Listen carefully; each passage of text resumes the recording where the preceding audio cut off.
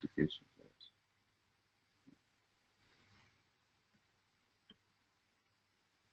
Just give me one quick moment here, please.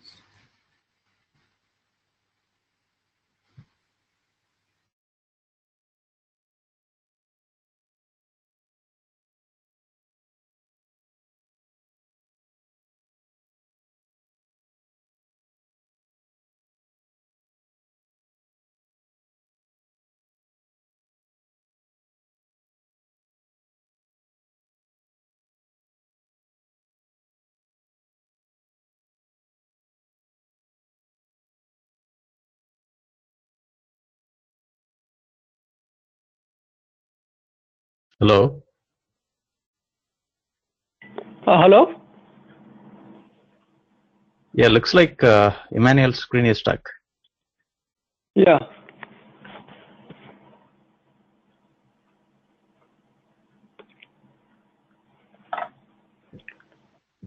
Hey, can you hear me now? Yeah. Yeah.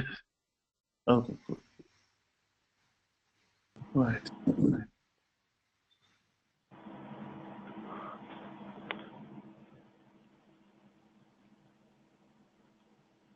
So, just to give you a little idea about how our present situation is in terms of the architecture and what we have, or how HANA has taken over. This is basically a snapshot of the EDW that we have. Our enterprise might have different ERP and non-ERP systems, which basically feed into an enterprise data warehouse. And we have an existing database like Oracle or SQL or anything of that sort, and to basically support the amount of data. We used to have a physical server which was called as the BW Accelerator, which was able to improve the performance of our reporting area.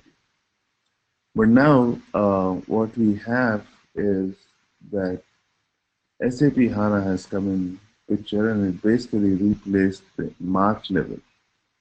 So first, the SAP HANA replaced the March level and also was used in parallel in terms of the BW Accelerator to improve the corporate reporting. Then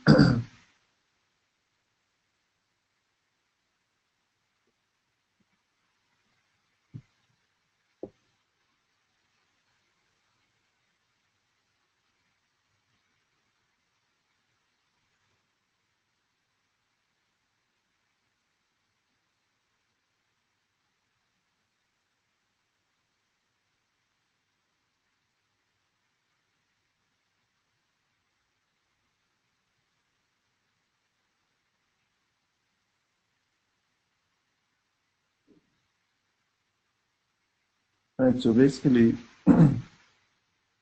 um, right now this is what we have. We have HANA replacing BW Accelerator, and any new applications that we build, we will be building on top of SAP HANA itself. So it's a complete takeover of SAP as an underlying layer. The HANA is used. Now, this is what we have in terms of the present situation. Across the entire enterprise, you might have one enterprise database, which is HANA, and on top of that, you have all the different applications. And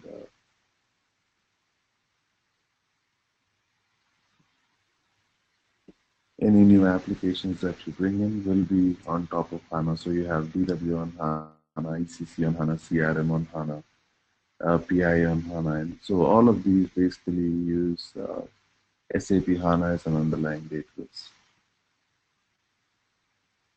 These are some of the specifications of the vendors who provide SAP HANA service. On the left side, you have the vendor name, Dell, Fujitsu, HP, IBM, and all that. And the third column is basically the kind of processor that we're using. And we all know i3, i5, and i7 processors, right? But this is the next generation processor for I3, I5, and I7. These are called as Nehalem processors. These are the processors that basically uh, are the next generation. And you can see the memory capability of these servers: 256, 512, 1 TB, 2 TB, and 4 TB RAMs.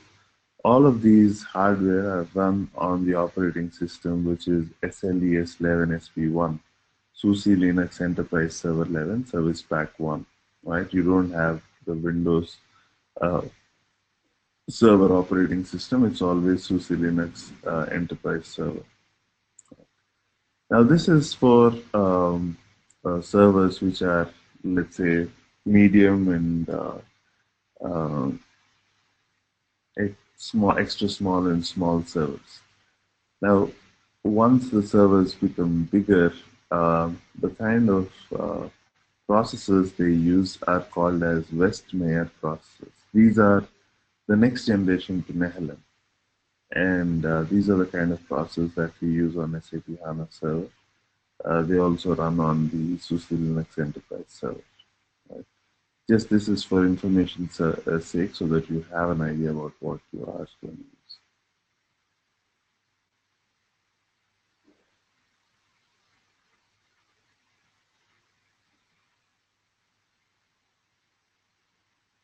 Now, the SAP HANA consists of these components, which is the in-memory computing engine, uh, the IMC, which I call IMC. I spoke about this yesterday.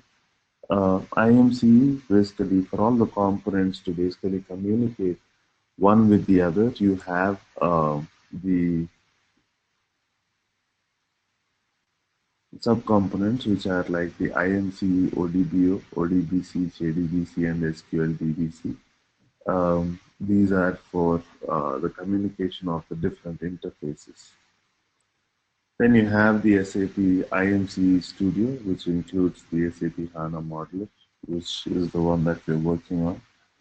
The Sybase Replication Server and ECDA, Sybase Replication Agent, HANA control, Load Controller, and the Host Agent.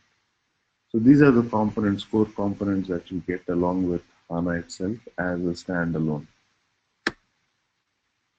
There are three major editions in terms of SAP HANA. One is called as the Platform Edition, second one is called as the Enterprise Edition, and third one is called as the Enterprise Extended Edition. Just to have an idea about the different editions that we have in HANA. The first one, the Platform Edition, is not for all customers. This is only for very limited customers who are already existing SAP customers and who actually have who run SAP services and also who have licenses for data services and SLT. For these customers, we give the core components, which is the SAP HANA database, HANA Studio, HANA Client, the host agent, and the HANA Information Composer. You don't have any other component along with this. So this is for only the SAP customers, existing SAP customers. For again, the Enterprise Edition is also for existing SAP customers. The additional thing that we have here is that this is um, for customers who do not have business objects data services and SLT licenses.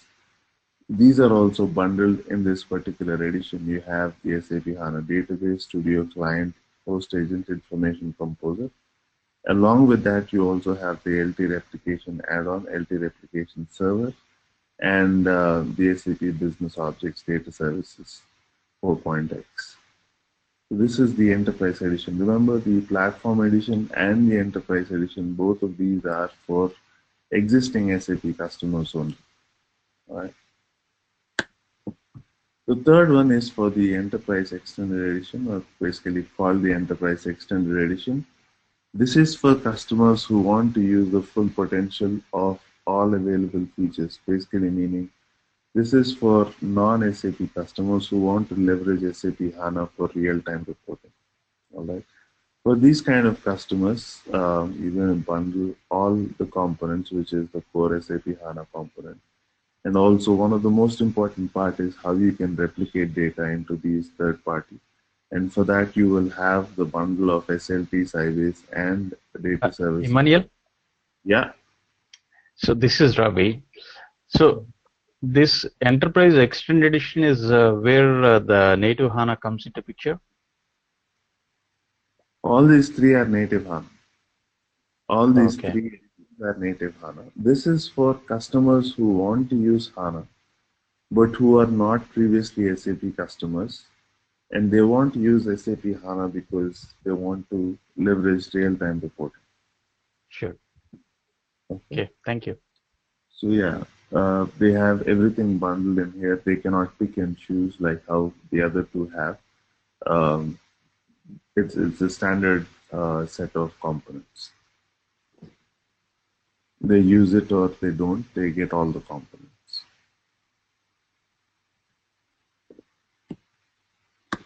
Alright, so yesterday I spoke about this part, which is basically the architecture. Consists of three layers, is what I mentioned yesterday. The first layer, the bottom layer, which is the replication layer or layer one, where you have real-time replication services or Sybase or log-based replication, SLT and data services. The second layer is your IMC, in-memory computing engine, which consists of the calculation and planning engine, and also the row and column storage. So all the data that is extracted using these replication engines are stored on the RAM on the row and column storage. I told you that the calculation engine is used for not just arithmetic calculation but also translation. The planning engine allows you to have planning applications like predictive analytics and things like that on top of SAP HANA.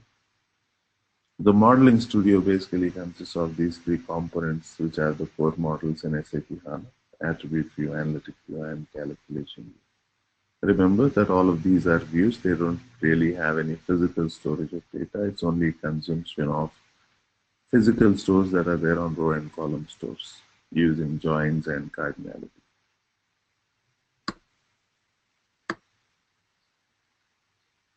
We've also seen this about in terms of the memory capability. I told you that we have two kinds of memories. One is non-volatile and the other one is volatile. In terms of hard disk, usually you can increase the memory to a very high level, but the, uh, the time taken to retrieve data and all that is, if you compare it with SSDs and flash drives, it is slower by 150 times, and the RAM is 2000 times faster than the SSDs and the flash drives. You also have CPU cache and CPU registers, and we do not have technology right now to improve that, or else we would have utilized that as well. But RAM, we are able to basically improve the storage capability, but we also have the risk of volatile data, that you might lose all of your data in case your server goes down. So in all, what I was trying to say is the RAM is at least 2000 times 150, which is 300,000 times faster than your hard drive. And so we're going to leverage using RAM in terms of storage capabilities for SAP HANA. So that's why we call this as the in-memory server, in-memory database. Now, today we're going to talk about these five areas. One is the database, the second one is the loading capability, modeling, reporting, and administration. This screen that you see right now is a snapshot of what we have in terms of the database engine view. The components such as the disk storage, persistence layer, and all of these. I'm going to basically split this into a smaller thing to explain things in a better way. Try and follow that. In case you have any questions, make sure you ask. So this is basically what is the core of the SAP HANA database. So if you see the bottom layer, it basically consists of 4 or 5 different database servers. On top of that, you have client applications. The left client application is basically the reporting tools that use or connect into the SAP HANA database. On the right, you also have client applications which connect using the HTTP, REST, and HTML protocols. These are for mobile applications that you can build on top of SAP HANA. or even Fiori applications and interfaces, UI5 interfaces that you can connect with HANA. On the right side, the SAP HANA Studio itself, which is the interface that we'll be working on, it also connects into the SAP HANA database using the SQL interface. There are 5 major components in terms of the different components that exist on the database server. The first one is the index server. The second one is the access engine. The third one is the reprocessor server. Fourth is the statistics server, and the fifth is the name server. These are primarily the most important components within the database. The index server is the most important component of them all, and this is the one that handles everything in terms of storage, in terms of compiling, in terms of choosing to resolve any kind of queries from your reporting tool. For all of that, that is the index server. All right. The index server has the SAP HANA port and also the SQL port. So all these reporting tools that you use on top of HANA are connecting into the SQL port of the index server. The access engine is basically for applications such as UI5 and Fiori and mobile applications for them to interface into HANA. You will be using HTTP, REST, and HTML protocols. But right now, at this point, we are not talking anything about the access engine, so this is optional for us. So we'll leave that out. The pre-processor server that you see here, the pre-processor server is the one that is responsible for all your text searches that happen on the server. Any kind of text search that you do on the server, the pre-processor server is the one that is responsible. The statistics server is the one that is responsible for the health of the system. In case of any kind of long-running joins or long-running queries, or even consumption of the RAM or the ability to look at joins or deadlocks or things like that, you will be looking at the statistics server. Right? The name server is the one that is responsible for the topology of the system. Now, topology is a name that basically defines the routing of how the search happens on the server. For example, the database is not all stored in one component, but sometimes it is split into multiple instances. As you can see here, you have 3 instances, host 1, host 2, and host 3. Now, when you are, the name server basically is available on all the 3. The first host 1 is the master, the other 2 are the slaves. But the name server exists on all the 3. So when you are querying, let's say for a particular object, it might not be on the first host 1 or the first instance. And so the name server directs the basic query to go into, let's say, host 1 or host 2 or a different instance, so that your search happens faster. You don't have to use the entire name server on host 1 and then realize that this information is not on that particular instance. So the name server basically redirects, it consists of Excuse me, Manal. Yeah. So all these instances run on a single machine? It could be on different machines as well. Okay. Okay. But all these servers are programs. All these servers are programs, right, on the database? These are components. So we have a database instance, host 1. Mm-hmm. So we have 5 servers on it, right? Index server, access engine, and right.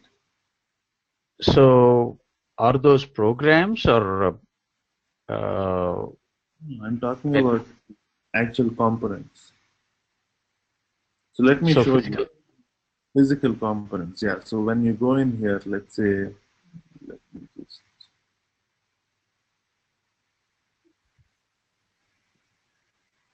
So all 5 are like microchips? Yeah. You can call them as services. Okay. Sorry, because I did not attend the previous classes. Maybe. Okay, so when I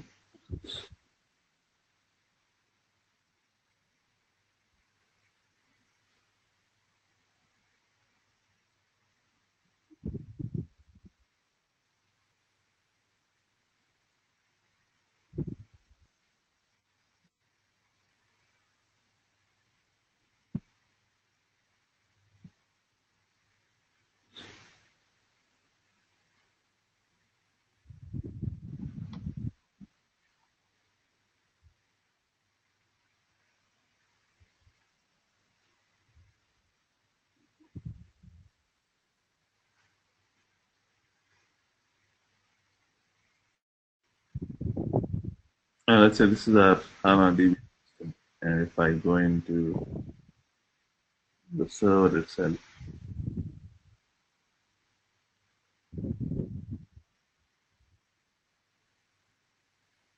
so you can see here the servers that are there or services that are utilized.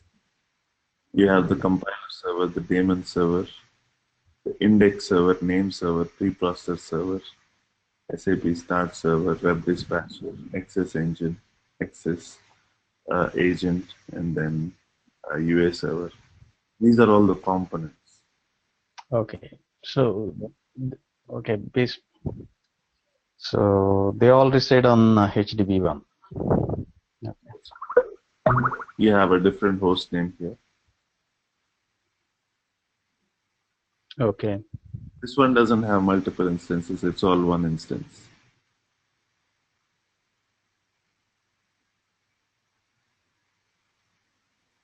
Okay. Okay.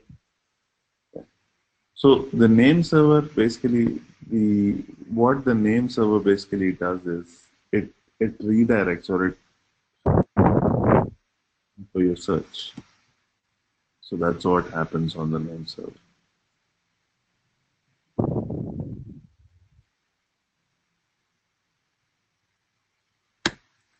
All right.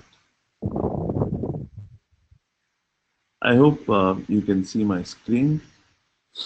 The snapshot might be a little blur, but let me try and explain it, and then I'll show you the clearer picture of what it is. Okay. So this is, I told you that one of the most important components is the index server, right? So the index server, what is there inside the index server? Let's try and understand that. And this particular snapshot that you have is basically of the index server. All right, so you can see the left bottom, it says SAP HANA database index server. Now this is what happens in terms of how we go ahead and query.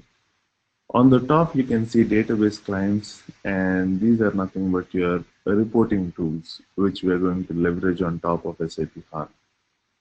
You could use any reporting tool. There is no proprietary reporting tool for HANA. You could use business objects or non-SAP reporting tools as well, MS Excel and all of these. So when you first go ahead and want to send out a query, the first thing the system asks you is about the connection details for you to connect into SAP HANA. And this is where the authentication happens. You can see on the left side there is the authentication. So the authentication happens in two different ways. One is regular table authentication where you have a username and the password. It basically checks for what you've entered. For sensitive information and classified information, you also have the Kerberos protocol for authentication. It sends out to a third server and then it checks your encryption and decryption happens there. That's how you authenticate your connection. Once you authenticate your connection, the session parameters basically open a session for you, and that is handled by the session management and the transaction manager. Now, there might be multiple people who are trying to open different sessions, different reporting tools to query on HANA. The system basically, here the session parameters and the transaction manager allocates different sessions for different users and reporting tools. Once it crosses that layer, then you have the request processing and execution control.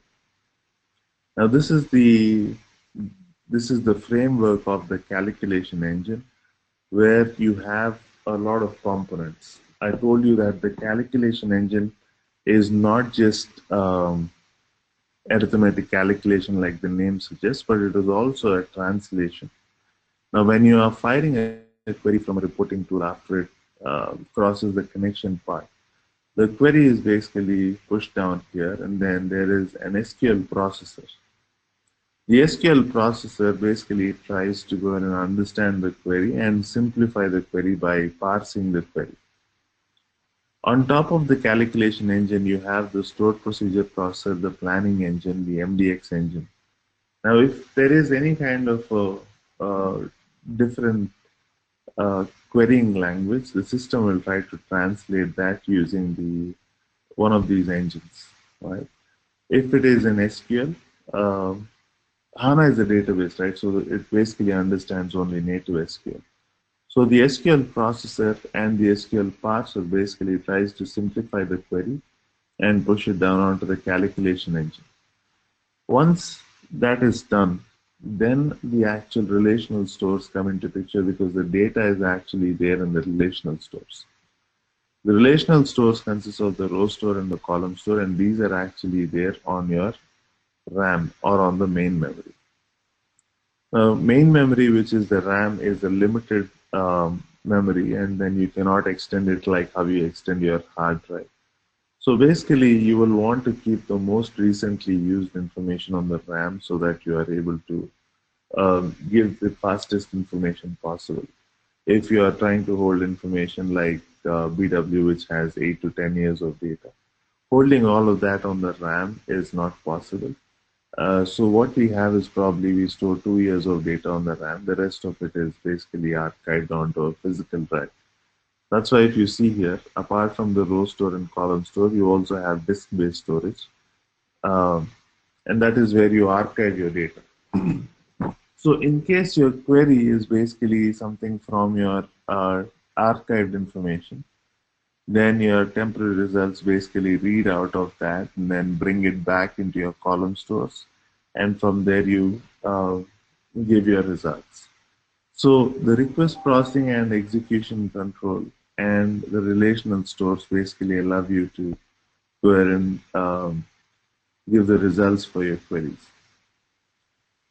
Now here, SAP HANA is a database, and then you have the database features of page management and logger as well on the persistence layer, which is nothing but your row and column storage. Page management is a database term where we are storing the data, and then the logger keeps a log of all the data that is written so that you don't redundantly load the data into the same database schemas. And finally, we spoke about volatile and non-volatile data, right? So if you're storing the entire data on the RAM, that is pretty risky because that is volatile information. So from time to time, pretty much like every half minute or 1 minute, data is backed up onto a physical storage, which is the disk storage, as data volumes and transaction log volumes. So that just in case there is any kind of a power failure or any kind of system failure, you are able to retrieve your data from the data volumes and log volumes. So this is basically what happens in the index server. The metadata manager and the repository basically allow you to maintain versions of the objects that you create. The authentication manager or authorization manager basically gives you the control about what you are doing on each of these levels of the individual models that you create. So these are basically the components that you have on the index server, right? The most important component is the index server. One thing you can remember is the port number as to how you can connect to the index server. The system has a specific sequence. The port numbers are 5-digit port numbers. This is useful whenever you're making connections with reporting tools or third-party tools. Remember that the index server port number starts with 3 and ends with 15. The instance of your database is what is there between that. 3, instance number, and 15. So if your instance number is 00, your uh, index server port number will be 30015. If your instance number is 01, then it will be 0115.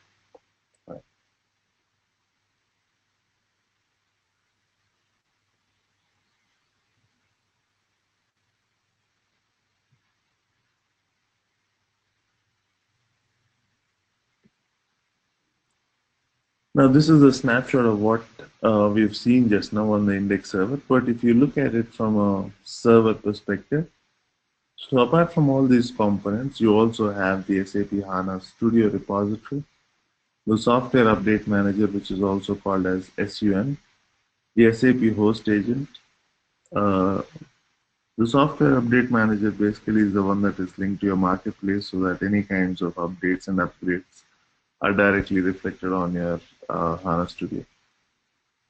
The SAP host agent basically allows you to have multiple hosts on the same system. Now, SAP HANA itself, the database itself is very expensive, the appliance, and so you cannot, the regular way of how we have landscapes is you have a development, quality, and production, and for each of them you have a different box. But if you have to buy like that for HANA, it becomes way too expensive. So what they do is they take one HANA system and using the SAP host agent, you create multiple instances of development, quality, and production. So on the same box, you have all the three, right? That is handled by the SAP host agent. The SAP HANA client is the one which consists of all the connection information for interfacing with reporting tools or data services or other tools that you want to connect to SAP HANA. The LM structure is the one that is necessary for your transport connection. JVM is your Java virtual machine for all the reporting tools, and then the SAP car. These are all the components that are there on your HANA server. On the HANA client, which we install on our system, it's all the SAP HANA Studio and the SAP HANA client. These two are enough for us on our system. So the SAP HANA Studio allows us to connect to the interface. SAP HANA client allows us to make connections like the ODBC, JDBC, SQLDBC connections with reporting tools and data services. So these are basically a little idea that you need to have about the HANA database. From a loading perspective, SAP HANA, the proprietary ETL tools that are used along with HANA are either Business Objects Data Services or SLT. Business Objects Data Services has an interface called as the designer, through which all the ETL process is done. You execute jobs, you create connections and all that. And using SLT also, you will go ahead and define once and what is your source SAP system and what is your HANA DB connection target. So all of that is defined, and then you define how to run real-time process and all that. At any point of time, any kind of data loads that you do, either using these ETL services or using SAP HANA's native services or even importing just the Excel sheets into SAP HANA. At any point of time, your data can only be written till the persistence layer, all right, which is the row and the column storage. Data does not come beyond that because there is no storage as in how we have it in BW. There are no multiple layers. There is only one persistence layer, and that is the only place where you are going to store data. Right? The rest of the places, they are only views which consume that information using joins and cardinality. So from a loading perspective, a very high-level idea that we have these ETL tools of Business Objects, Data Services, and SLT.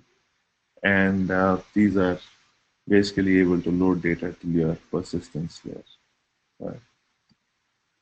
From a modeling perspective, SAP HANA basically The majority of modeling is done on the SAP HANA Studio.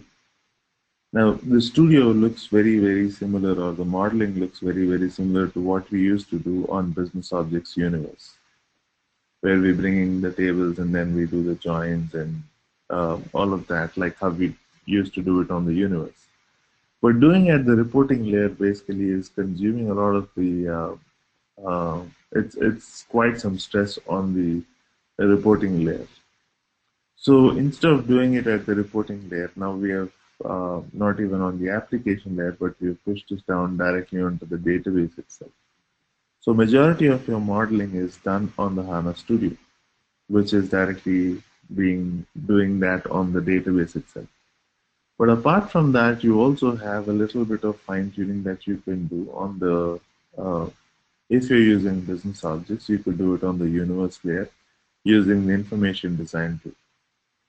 The IDT, which is from the business objects, allows you to basically import your model as is from HANA and also do some additional fixes that you can if you want to do any additional modeling on the information design tool.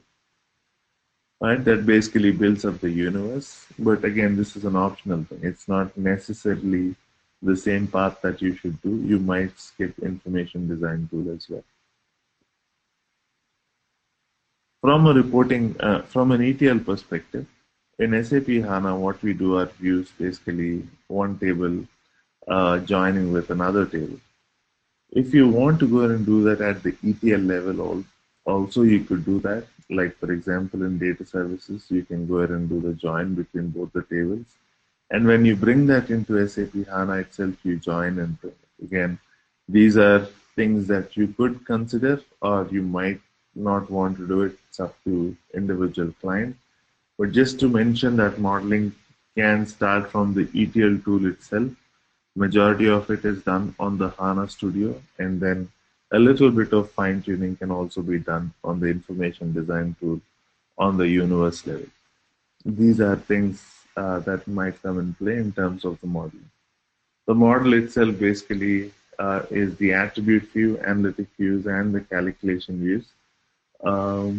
Attribute and analytic views are graphical designs and graphical interface, whereas the calculation view is the only view that has the option for both analytic and, for both graphical and scripting. We'll see that as we go along. From a reporting perspective, once we go ahead and create a model in SAP HANA, these models can be consumed by the reporting portfolio of reporting tools that you have on top of HANA. They do not have a proprietary reporting tool, and so any reporting tool that you use can have a connection made to SAP HANA.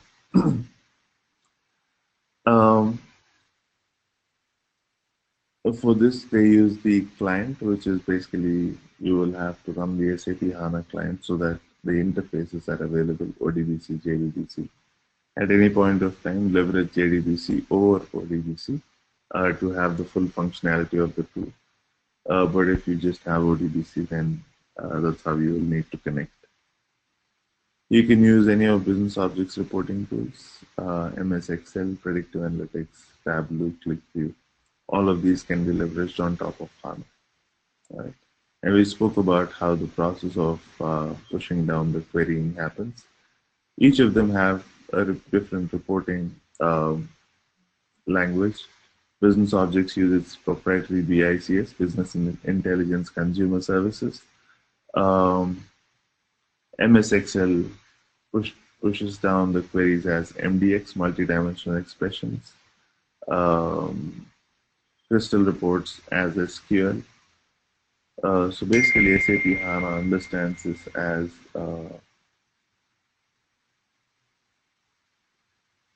SAP HANA pushes down, or basically, SAP HANA is the one that understands only native SQL. Right. So this is basically from a reporting perspective. And finally, from an administrative perspective, this is one of the most important parts, basically because These are the people or places guys who basically ensure that we have our data in. So we're dealing with SAP HANA, which is non-volatile or basically volatile memory, and there is a risk of losing data. So you will have to back up your data and recover that in case if that happens. So from time to time, data is backed up from our row and column storages of the RAM into a physical disk storage. And this happens as a continuous process every 1 minute or 2 minutes. And in case of any failure, you should be able to recover and pick it up within a minute or two. That is usually the SLA time that is given. In terms of all the models that are there, you still can also define roles and restrictions as to how a particular user can access, and that restriction is basically defined on the database user itself. So when you log in into the SAP HANA Studio, you will log in with a database user, so restrictions are directly on the database user. And so the administration basically deals with majorly your handling of data. Apart from that, restriction on users, roles creation is what uh, we deal with the administration. So these are some of the most important features that we have or areas in HANA that we will be looking into. Um, from tomorrow, we are going to look at the SAP HANA Studio, which is the interface that we're going to use for HANA, for native HANA, and also for BW on HANA.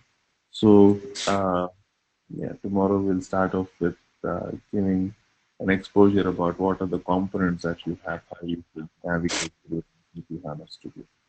All right. So, any questions? Hey, Manuel. Yeah. Just a quick question. So when you create these ADSOs and composite providers, so the data gets stored in the row store tables, right? Is that right? Column store. Like even when you create ADSOs and composite providers and all that, it gets stored in the column store That's right. by default? Yeah. So the moment you, okay. So all the views, I thought you would have to define the table, whether it is a row store or a column store table. By default, the system creates as a column store when you create a row. I mean, when you create a table, you can see that here. So if I go into the system itself. So by default, it creates a column store, but if there is a need for a row store, then you would have to select that and change that into your row store. So if I go into any of the schemas and say, let's say I want to create a table. Let's say I right click here. If I say create a new table, the system doesn't really ask. It's automatically going to create a column store. Okay. But if you have an script to change it, you can create it as a row store. So when you so if you did not, so let's say you have a DSO, not ADSO. So it's probably default. It is stored in a row store table by default before you convert it into ADSO. Any of those objects that you use with HANA, they'll have only column store. So let's say you're creating an ADSO. No, I mean, I'm saying not even creating ADSOs, but like, let's say you have a BW and a HANA system, and then you have DSOs, and you haven't converted it to ADSO yet. So by default, the DSO, the tables underneath the DSO, they're all stored in row store or column store. They're all on column store. So you can see these are all the underlying database for BW. Okay. So all of these tables are column stores itself. Right. Oh, they're all stored in column store table. Okay. Okay. But then if there's a need to convert any of this into row store, you can do that, right? You will not really have a need. So by default, the system creates it as a column store. Okay. Okay. And you mentioned about disk storage. So is that a standard, like every HANA database system has a memory storage and a disk storage, right? And then it does the backups every minute or however it is. That's a standard, isn't it? You can schedule your backups and recovery. So that is done directly. Yeah. Okay. That's Is this the reason I'm asking that question is, so this is different from data tiering, isn't it? The data tiering, the hot, warm, cold backups and all that. Is that That's different from this storage, or is that very similar? See, the the kind of allocation of memory that you'd want to use is what your storage is. So if it's a hot and warm kind of a data that you're using, which is basically the data that you use more regularly than Yes. often, that is stored on your RAM itself, all right? And Uh-huh. then the data that you really are not going to use, that is called as the cold data. That Yeah. is usually archived onto your disk space. So So when is you that different from the disk backups that you have mentioned before in one of the slides? it Is depends that on the storage separate or is it same as this? it's not necessarily always to be a disk backup. You might have a separate data that you have archived on the same disk or on a different disk. Okay. So Okay. usually by basis, guys, is you mention that any data that is more than 2 years old, you can push it onto your archive folder and onto a disk. They'll handle that part. Okay. Okay. And in one of the slides, you had multiple hosts, right? So each host had a multiple index servers or something, multiple hosts. Like they had each host has a database in it. So if you have to do data tiering, are you gonna have each, like I don't know, yeah, the slide, I forgot the slide that you showed where you Mhm. had multiple hosts. Uh-huh. So is each host is gonna have a disk backup? Is that how you would have to do it, or there's gonna be just one disk backup for all the hosts? If you're at different locations, or basically if it's at different locations, you will have individual disk backups. Okay, okay, okay. That's it. So that's all I want to ask. Thanks. Thank you, man. Anything else, guys? No. All right then. I will see you all tomorrow, same time. We're going to talk about the SAP HANA Studio. I don't know if any of you have idea of what the SAP HANA. So make sure that you attend the session tomorrow. We're going to look at the studio, and then that will be basically of understanding the navigation and components for working on the HANA Studio and also on the BW HANA. All right. Yeah, I'll see you tomorrow. So Emmanuel, this is Monday through Friday? That's right.